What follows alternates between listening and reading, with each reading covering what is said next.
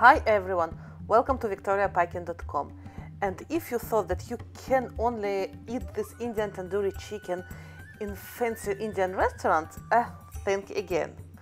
Now I'm going to show you how to make this amazing chicken at your home kitchen. So let's start to make this deliciousness. Yum, yum, yum.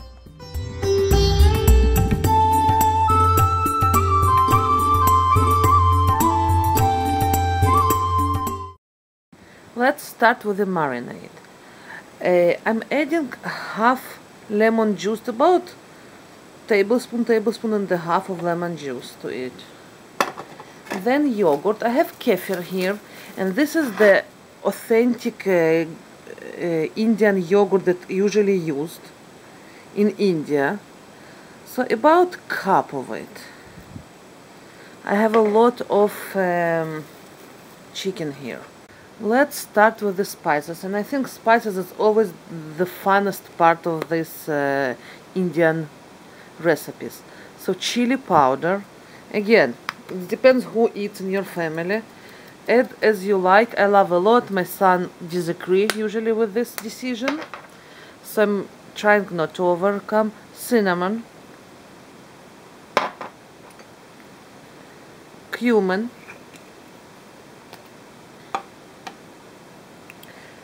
don't overdo the cumin. Cumin is very pungent and very strong flavored spice, but cinnamon and cumin works wonderful. Now turmeric. This is classical for Indian. Yay, let's jump and let's dance. Okay, this is my son. Then sweet paprika.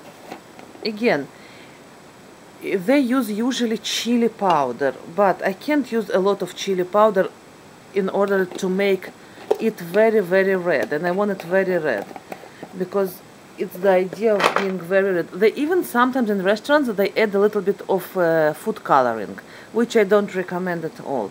And smoked paprika to give them a smokiness, because you remember we don't have actually tandoor in our home, unfortunately. I would love to have tandoor oven in my house, but not really. Nutmeg,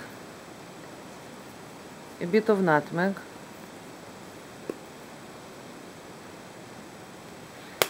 really nice, and ginger.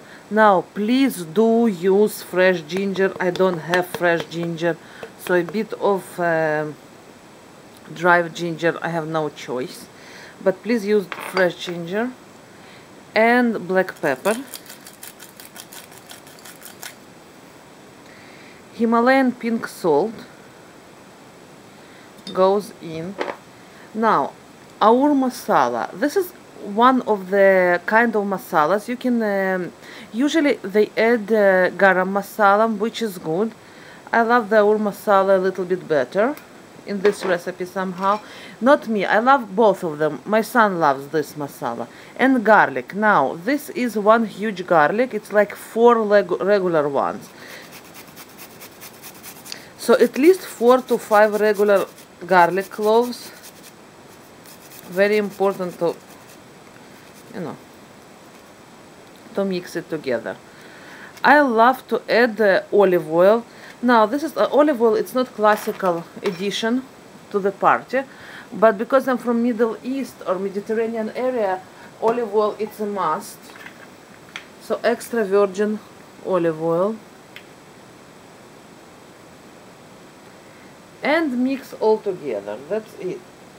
And I love to marinate it for 24 hours, especially the whole pieces with the bone, even not overnight. I know people marinate it way less time. Now I have here couple of legs. I forgot to take this leg out, but yeah, legs and all those parts, wings, legs, and so mix everything together and let it marinate for 24 hours.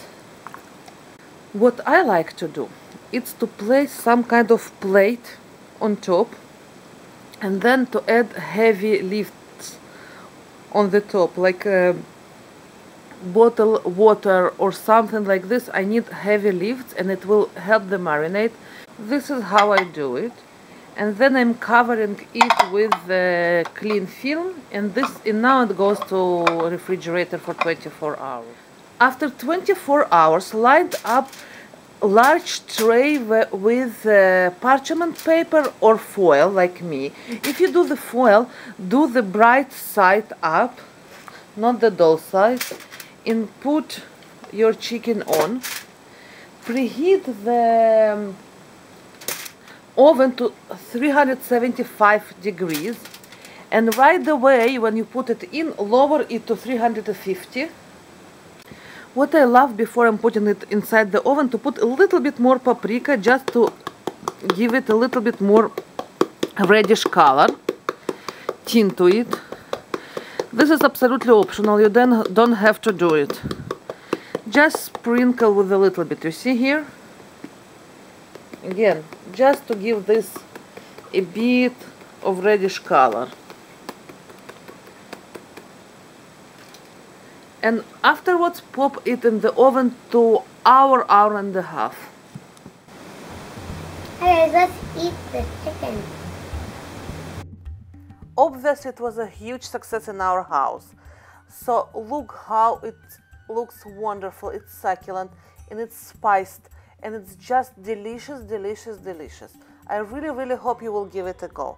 And you know, as usual, don't forget to subscribe, write me a comment, thumbs up me, and cheers, Victoria.